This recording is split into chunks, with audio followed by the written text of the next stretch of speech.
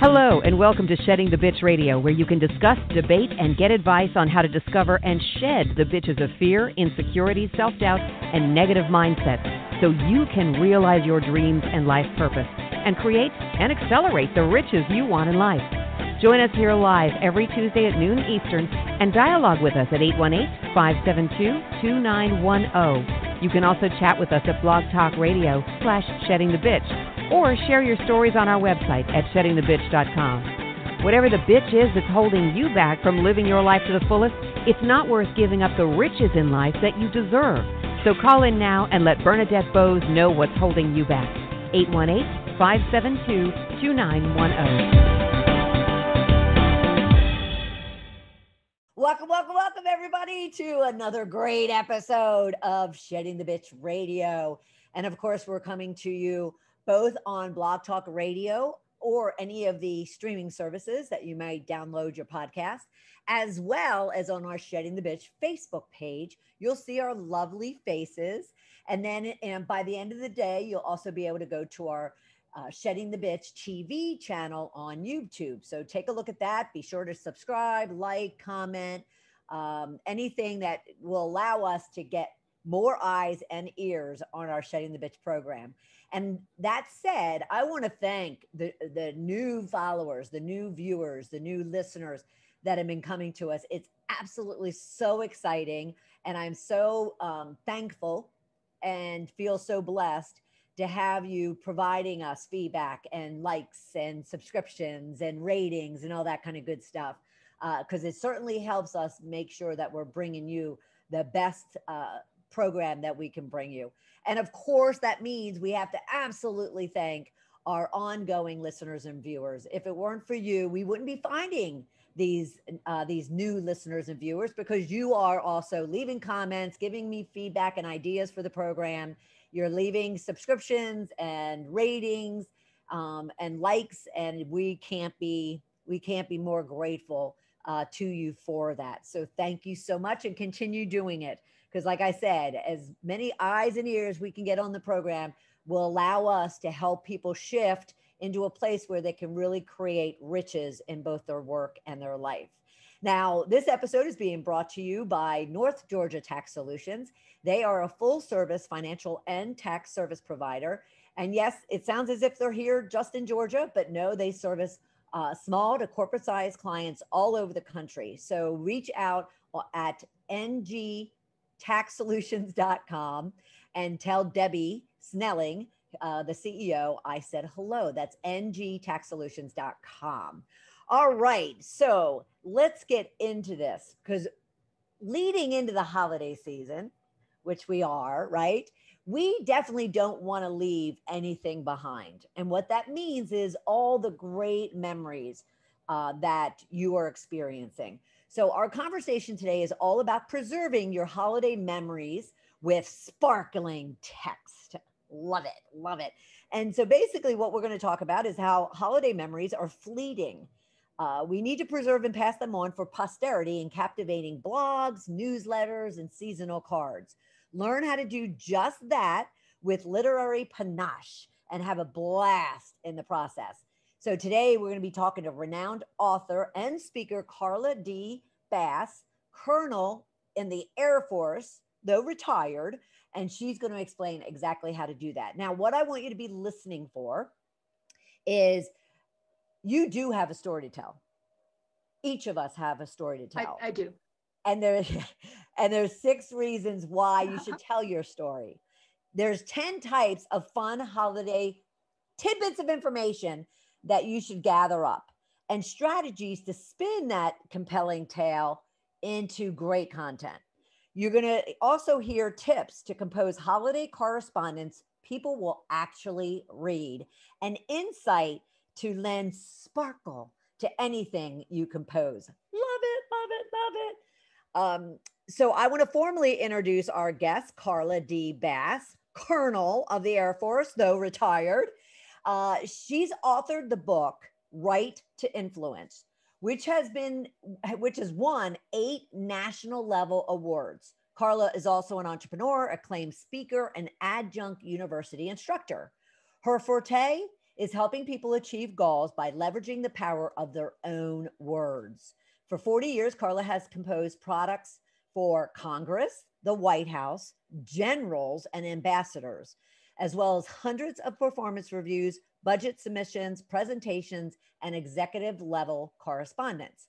Carla now coaches clients such as government agencies, corporations, privately owned businesses, NGOs, academia, and individuals. She does resumes and grants, marketing, contract bids, college application essays. She covers these and more in her book, Popular Virtual Sessions and Private Coaching Opportunities. The second edition of Right to Influence contains a 70 additional pages incorporating material developed from her many, many workshops. Carla's military assignments, I needed to say this because this is cool.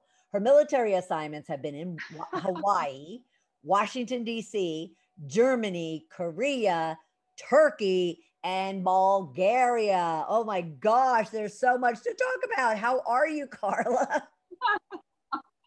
I'm fine, thank you. And yes, it has been a wild, wild ride, and I've loved every second of it.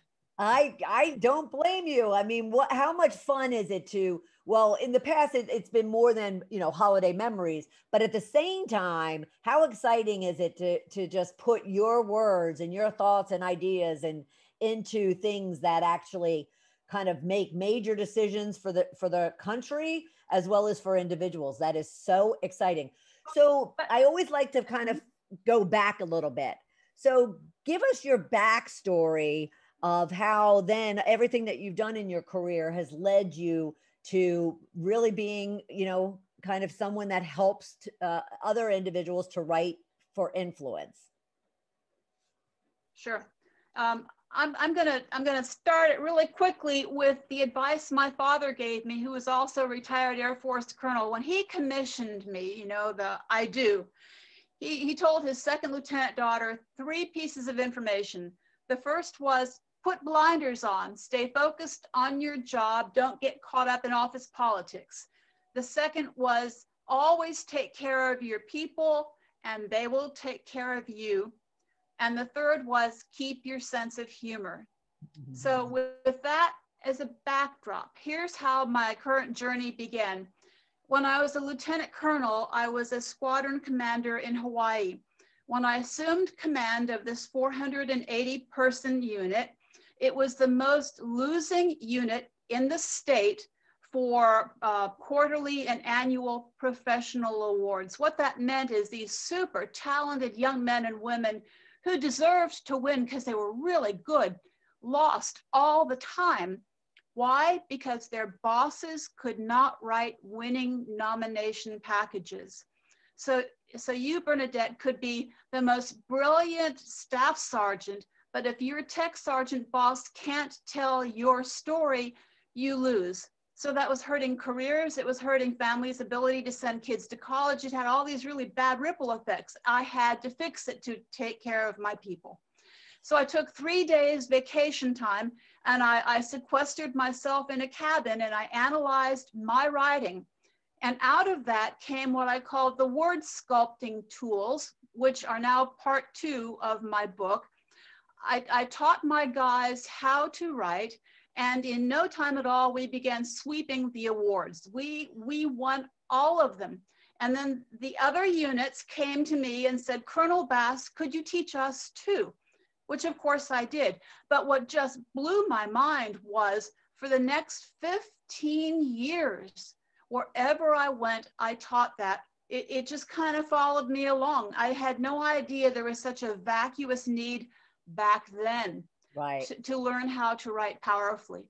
That was 20 years ago. And if anything, that need is even more pronounced now than it was back then. But that's how the journey began. And the 2 battle cries that I developed out of that, one is powerful writing changes lives, because it does. It does. It opens doors to opportunities. And the next is that powerful writing is the lifeblood for successful organizations to defend budgets, to attract clients, to attract talented employees, anything you need to persuade somebody else to agree with you.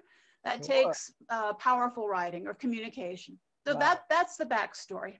Well, that's awesome because I just actually was on a call with about 56 fellow entrepreneurs, and we were even talking about how they need to be able to tell their story, and yet so many of them struggle to convey exactly what we're talking about. What you're sharing is, who are they, and what do they mean to the world, and what's their impact on the world, and how are they going to contribute. So yes, I absolutely agree. And I've learned that just in the 12 years I've been on my own, is how important it is to be able to articulate in writing what it is that you want, so you can actually influence the outcome. That's awesome. That's awesome. Yep. Now, I So know what your fellow I'm sorry. I was going to say what your fellow entrepreneurs were wanting to know is precisely what I teach. Right. Well, and therefore I'll be sharing not only this broadcast with them, but I'll also make sure that I share your information with them. Because I was sitting there scribbling because I was preparing you, for this morning. And then I get on this call, and all of a sudden the next thing you know, there was two different avenues that it went. And one of them was down this avenue of writing. And I thought, ooh, this would be great to share with them. Absolutely great to share with them. So let me ask you this. So people are overly taxed at the holiday season. Why is it necessary for them to take time and really capture what they're experiencing, the memories that they, at the time it's not a memory, but why should they capture those experiences that they're having? Yeah, I put a great deal of thought into this since you and I first communicated, and I've got 6 really good reasons why someone should pause and do that. The first is treat yourself to a quiet moment.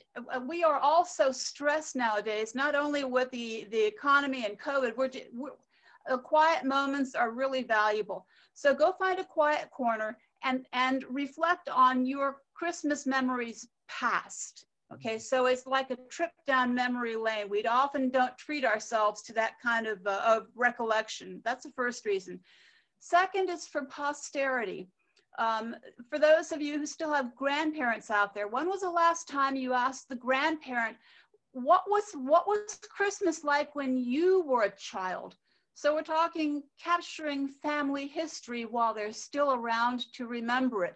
Right. Whether it's sitting them down with a tape recorder or scribbling notes like crazy. And the next is, if you do that, this could also make a wonderful Christmas present. So if the grandchildren sat down with the grandparents and did this, first of all, it's a great experience for the grandchildren to actually take on this kind of a project. Second is great interaction between the grandchildren and the grandparent. And if they do this in secret, it would make a fabulous Christmas present for the parents. Right. Well, so it's just a super gift if you can stop and do that. Yeah. Before you move on, I'll also kind of confirm that I have 11 brothers and sisters, but I have 22 nieces and nephews. Golly. Yeah. But I have 22 nieces and nephews. And I would even add that it's not only great for the grandparents, but it's even great for the parents, and their aunts and uncles, if the kids were to do that, because we had a group of our nieces and nephews do that exact thing, I would say, I don't know, 2 or 3 years ago, and give a snapshot to each one of us. And oh my gosh, it just, it even led to a private Facebook group that's all about sharing those type of things. It's fabulous. So awesome. All right. Yep. All right. Okay.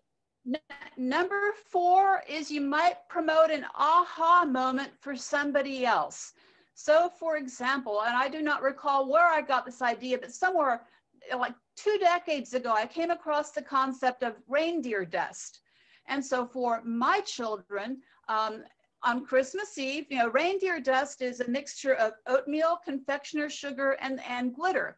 And so every Christmas Eve, I take my young children out on the front doorstep, and we would throw the reindeer dust up in the sky. So the confectioner's sugar makes it linger in the atmosphere a little bit. The glitter helps catch the attention of the reindeer as they're flying by, and the oats is something the reindeer would eat. So I found that idea someplace else. So my thought is, if you sit down and record your Christmas memories and those of other people in your family and then share them, other folks might be able to find nuggets that they then can incorporate in their own family traditions. Beautiful. So that's that aha moment. Beautiful. Number 5 of my 6 reasons is just to bring a smile to other people. The greatest gift anybody can give me anytime is to make me smile. And if you can't do that during the holiday season, I mean, honestly, when can you do it? Right. And then the last one is to position ourselves for better times. At some point, the world will get back to normal, and we're going to have some kind of a hellacious blowout for Christmas. I mean, every tradition I can possibly think of, I'm going to execute all of them. So it's gathering all of this positive energy so that it can just burst onto the scene when the world gets back to normal. So those are 6 reasons that you need to stop and capture these memories. Yeah, it's so true. But I have to go back to your very first one, just taking a breath and really appreciating, right now, like appreciating the very, moment in time that you are having those great experiences. Because I don't know about you, Carla, but I'll look back at fortunately I can remember last year, but some Christmases, some like big holidays, and I couldn't tell you anything from them because they've all just become a blur within the number of years that are passing by. But at the same time, because I really didn't sit and capture them and appreciate them. And I'm a journaler. So I journal, all the time.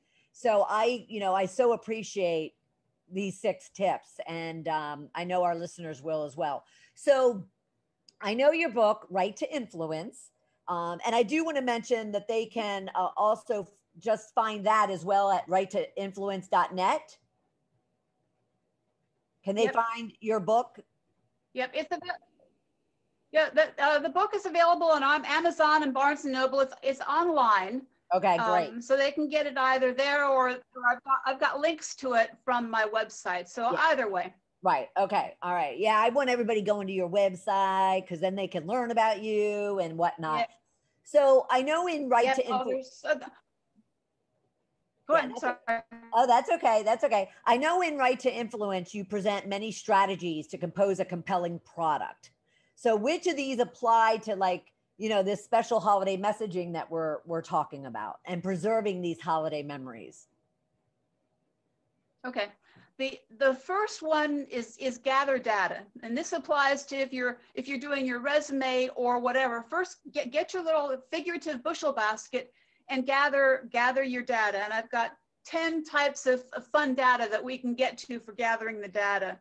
And then once you've gathered all this wonderful richness of memories, create an outline. If assuming you've only got so much time and so much space to communicate, which is one of my principles of Right to Influence. Every author is constrained by 2 things. You're constrained by time, readers are busy, and you're also constrained by space. So now that you've got this wonderful bushel basket of data, prioritize it, and then outline what story are you going to tell, and then in what order, and then write with punch, and we can get to that. Yeah, that's awesome. There's one other strategy I forgot, which is really important, is you have to know your audience. One of the biggest flaws in the Christmas newsletter, and you've received them for years, I know I have, is the individual who's writing the Christmas newsletter writes one newsletter for everybody. The problem is I don't care about the 3rd cousin twice removed who just had a baby. So the point here is know your audience. So as you are sorting out the information from that figurative bushel basket, have one chunk of information for close family members who do care that 3rd cousin had a baby, and then have other information for more distant family members or just friends, but segregate the information, know your audience. Right. Well, and I'll add one too, just because you made me think about something. I would add also you know, people actually have turned these type of things into books because they then kind of tailor a story around them to convey, you know, a message, whether it's of hope or peace or, you know, whatever the case might be. So you might also even be sharing your writing to so-called strangers, of which, and the reason why I bring this up is in my book, I put pictures at the end of it, and people were like, well, we rarely see people put, you know, photos in their book. And I was like, well, it's my personal story, and how do I write about my family and my friends and my peers and my work without really showing it as well? So yeah, awesome. Yes, absolutely, absolutely awesome. Excuse me, awesome. So when you say you have to know your audience, you know, kind of, you just described it, but really, what is it that people need to be asking themselves in regards to really knowing your audience? Well, anything that you write, and I mean anything, whether it's a blog, whether it's an article for a magazine, or whether it's a bid for a contract, anything you write, you need to write from the perspective of the intended recipient. You have to write to the audience's need, write it from their perspective. So, for example, if you were writing a contract bid, what are the holes that requesting company is experiencing?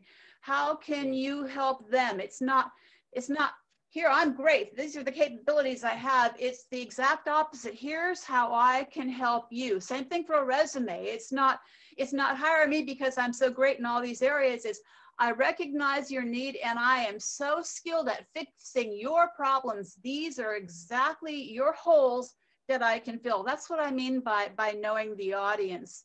And then associated with that is speaking the right language. So if you're trying to convince Congress to buy a multi-billion-dollar computer system, these are policymakers. So you need to explain in terms that they're going to understand, not in data storage capability or processing capability, you know, no technical terms. So you have to use the right language for the right audience. So that's all part of knowing the audience and writing to their needs. Right. Yeah. No, I love that. And it's funny, you make me laugh because obviously you have technology data background, as do I. And I'll never forget when I first started and I didn't know how to talk tech. All I talked was business. And so then it was like, you know, they used to call us translators, the business coaches, the consultants, because we had to translate what they were saying in the, you know, I's and O's worlds into, you know, kind of dummy it down for the business side of it, because we don't understand all that, you know, all that tech talk. But you're absolutely right. You have to talk to the audience that you're hitting up. So another one of your strategies is to frame your communication using questions. And I love this. So how does that apply? So let's pretend that you're the granddaughter and you're going to go interview the grandparent for the holiday memories. Develop a list of questions before you sit down with that individual. So for example, Grandma, what was your earliest childhood Christmas memory? Or Grandma, what was your most favorite gift that you received? Or what was the most difficult Christmas you ever experienced? Did Santa Claus come to your house? Did your parents practice, you know, the fable of, I will never say Santa Claus doesn't exist, by the way, but did you guys play Santa Claus? So develop a list of questions designed to elicit all of those wonderful tidbits. What was your Christmas dinner like, Grandma? Did you really walk to school in 10 foot of snow? You know, so that's what I mean by framing your story with questions. Right, right. It's also really getting to know not only kind of that situation or that experience, but that person, that essence, that being, right? By just really being engaged with a whole list of questions that will help to uncover really the kind of the meat of that particular experience or memory, right? Yep. I mean, some of these grandparents now, they grew up in homes where they cooked in the fireplace.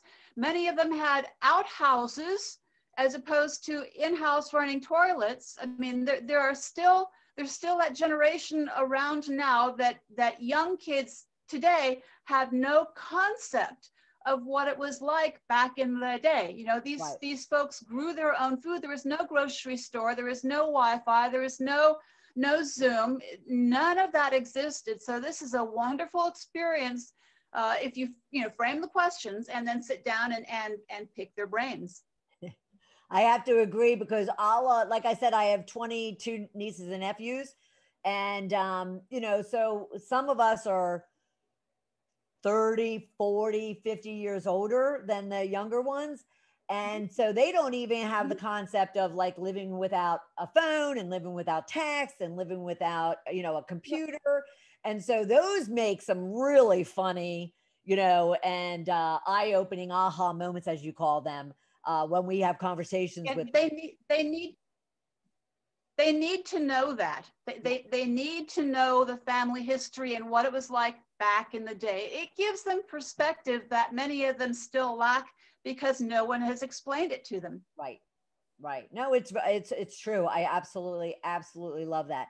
And how do you? I love the whole sparkle that you talked about in the description of our conversation today. So how do you infuse sparkle into your writing? Well, now we're getting into the word sculpting tools. So once you've got yourself a draft, you go through and sentence by sentence, you get rid of the wasted words, the useless words, the redundancies. So you go from one page of stuff. I mean, good news, you've got one page of thoughts, but once you're done weeding it out, you've got half a page of solid, hard-hitting stuff. So for example, one of my word sculpting tools is it's called Verbs Are Your Friends, Rely on Them. And the way I explain this is if you can imagine a hard-boiled egg. Now make the hard-boiled egg 6 foot tall and focus on the yolk. The yolk is the verb. The white stuff all around it is the bureaucratic blather that ubiquitously people smother verbs in this stuff. So for example, demonstrate the validity is validate. Provide warning is warn. Work collaboratively is collaborate. I mean, I can go on and on. I've got scads. Give the ability to is enable. Gain benefit from is benefit from. So sentence by sentence, you look at your verbs and you figure out, is there a way that you can say it more concisely? What's the real verb that's hiding within all that white stuff?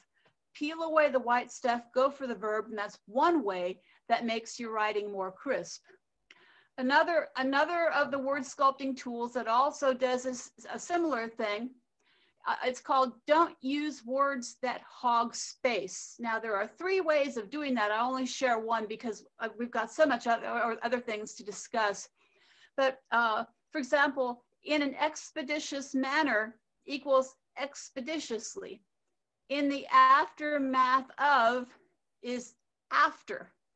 On at least one occasion is at least once. So again, go through your draft sentence by sentence and look for those words that hog space.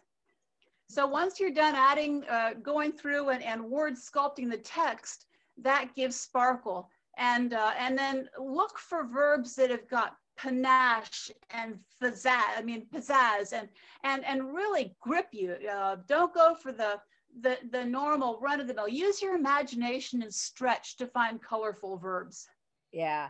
And apart from like a thesaurus or a dictionary, are there other tools that you have found that our listeners could be using to do that apart from their imagination? Because some imaginations are a little bit stifled.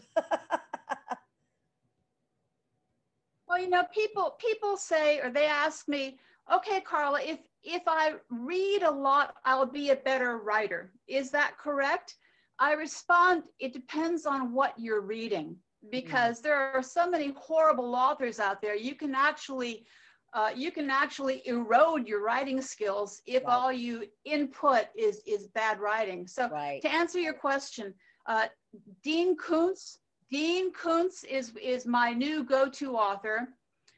Diana Gabaldon is another. And there's one book by Daniel Silva called The Heist. I've got that baby so underlined and earmarked.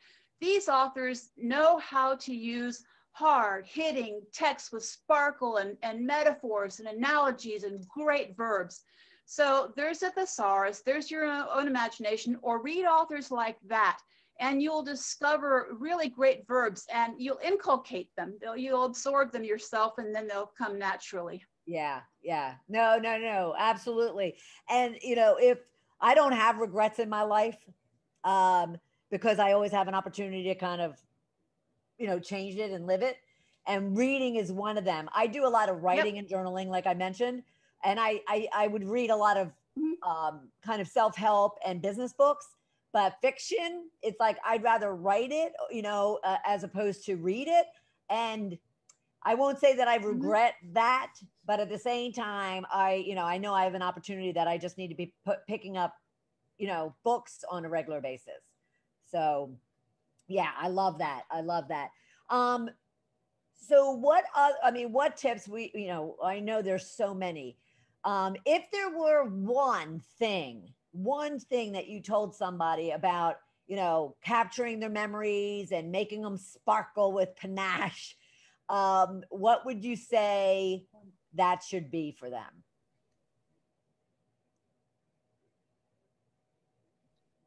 Well, it has to start with gathering the data, because you want to make sure that you gather it first. And then once you have secured it, once you've captured it, then you're no longer at risk of losing it. You've got it someplace. And you can always subsequently go back and draft or repackage or revise or parcel it out in different products, but capture the information. I guess that would be the most important thing, because you're trying to preserve it. You can polish it later, you can word sculpt it later, but go out and preserve it. Right. Well, and you mentioned that there's a bunch of stuff within that. So what would you say within the data? What tips do you have within that? Good.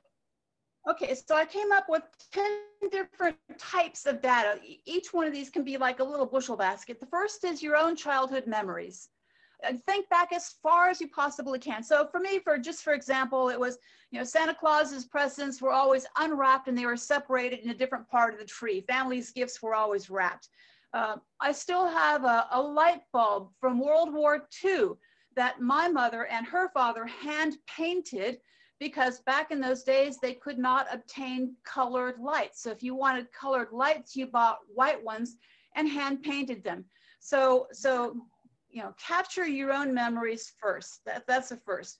And then second is build on those. So what memories have you as an adult added to what you brought to your marriage or to your adulthood from being a kid?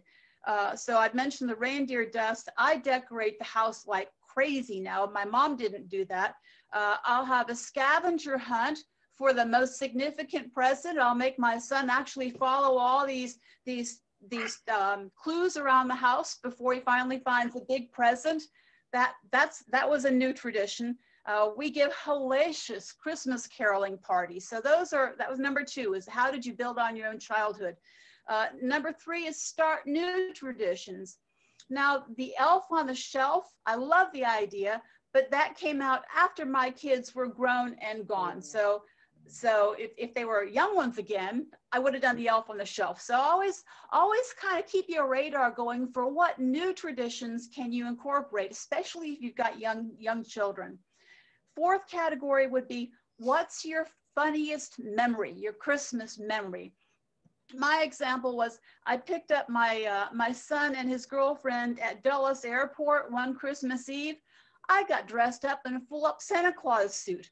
I mean, beard, boots, the whole bit. And so Santa Claus went walking into the airport, he didn't recognize me, gave him the big old bear hug, and that was one of my funniest Christmas memories. That's awesome. Number 5, what's your favorite holiday movie and why? Number 6 would be, how about your favorite Christmas carols? I have a tie for 2. One is Robert Goulet singing Ave Maria, which is just breathtaking. And the other is Barry Manilow singing Because It's Christmas, because he captures that magic of childhood on Christmas Eve. Number 7 is, what's the best gift that you ever gave? What's the next favorite holiday dishes? The recipes? Is there a story behind these holiday dishes? Number 9 was, what's the best holiday party that you've ever thrown or ever attended? Nice. And number 10, what's the worst gift that you've ever received? And so for me, worst gift was when I was a kid, we would get the underwear and socks wrapped up as Christmas presents because my folks weren't so well off. Right. They had to buy those things anyway, and they just turned them into Christmas presents. Yep.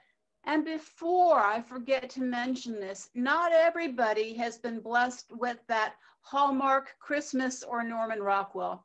There are lots and lots of memories out there where either the military family has been separated over the holidays, or you've got the single parent trying his or her darndest to make Christmas special for the child. Mm-hmm. Those memories are important too, because they show perseverance, dedication, persistence, courage, love. So even those memories need to be captured. Sweet. I think that was my 10. That is beautiful, beautiful, beautiful. All right. So I want to mention, because I won't forget, but I want to mention it now. So you have a lovely giveaway, and it's all about 3 free ebooks. The first being Right to Win, a Standout Resume. The other is Right to Win, a Performance Review, and Right to Win, a Grant Submission, which is available on her homepage of righttoinfluence.net.